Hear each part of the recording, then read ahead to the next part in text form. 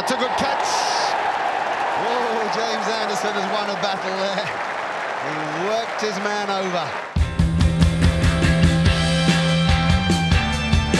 Ricky Peter Handscomb's had a tough time in this test match. What have you made of his technique?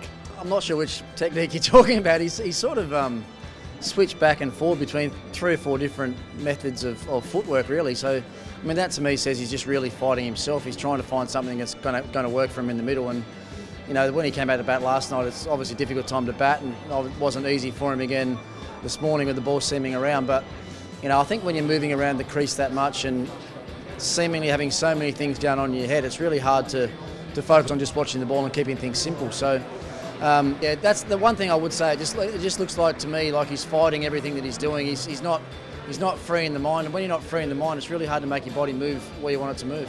You call this going across the crease? I think there's going to be a few things there that need to be changed, as far as I'm concerned. I mean, if he keeps moving around like he does and playing back in front of his stumps like he does, it just looks like he's making batting more difficult for himself.